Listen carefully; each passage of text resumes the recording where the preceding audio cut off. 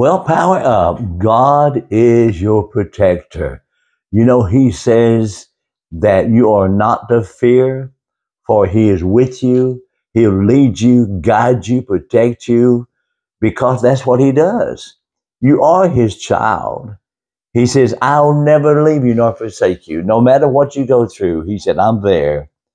No matter what storm you're going through, be not fearful, be not afraid. God will watch over you because you belong to him. For the Bible says, beloved, now are we the sons of God. You belong to God, and as his child, he's going to watch over you today.